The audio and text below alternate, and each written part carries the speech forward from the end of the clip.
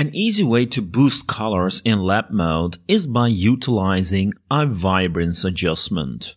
If we increase the saturation all the way to the max, we get this really strong colors.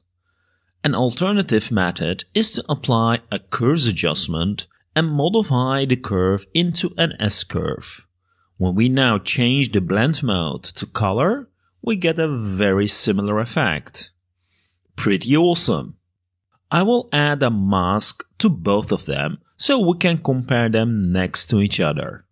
As mentioned, they are pretty similar, maybe even exactly the same, depending on how the S-curve has been set up. Let's cycle through a couple of other example images and see how well they work. Even though these two adjustments work pretty well, let me introduce you to another method, which will definitely blow your mind. I'm going to add a Procedural Texture filter and apply a formula to the luminance channel. The formula will be in the description. We're going to change the luminance by taking half of the existing luminance value and add on top of that the average values of the color channels. This will create a pretty bright image. I will extend the formula with an A parameter.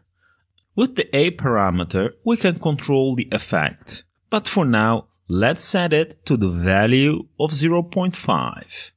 If we now put this procedural texture to multiply, have a look at that. Pretty awesome. The end result is very similar as the curves adjustment in color blend mode. I have prepared a comparison group, so let's disable this adjustment and enable the group. On the left we have the curves adjustment and on the right we have the procedural texture.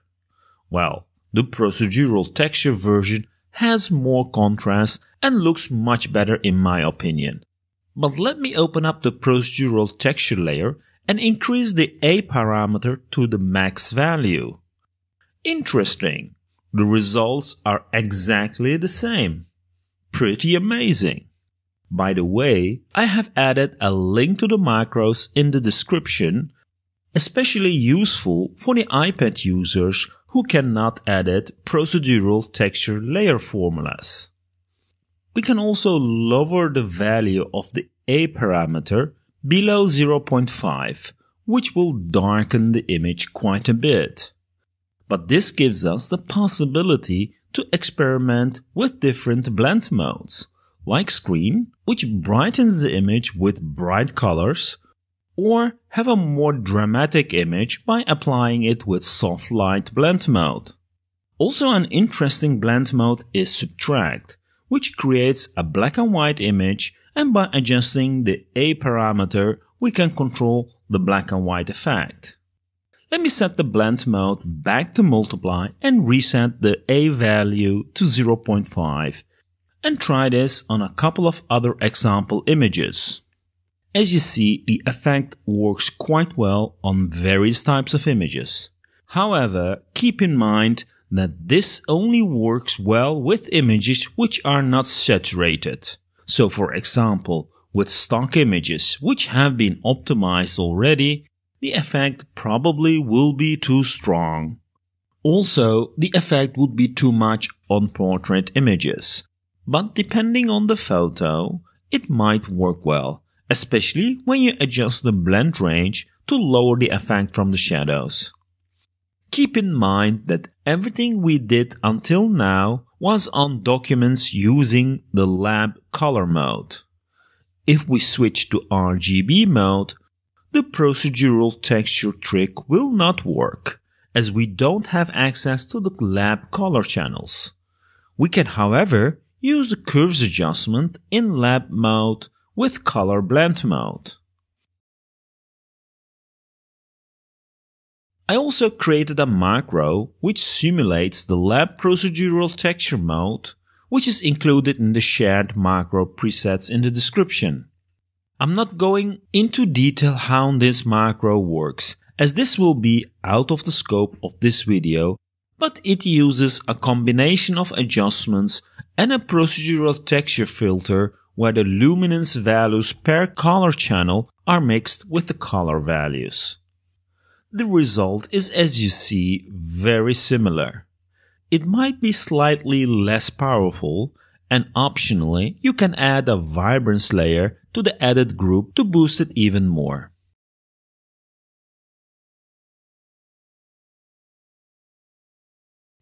Here are a couple of images for comparison again. Just like with the lab version, it doesn't work well with stock or portrait photos. But all in all, the end results are quite interesting. Here is an image taken with my iPhone in Oxford. I believe with the adjustment enabled, the image is closer to what I remember. The color of the building is closer to reality, and it might be that some parts of the image will become oversaturated, but this can be fixed by masking those areas if needed, and if you still find the effect too strong, you can lower the effect from the shadows using blend ranges or even lower the opacity. Hopefully, you found this method useful and liked this video. Thanks again for watching, and until the next video.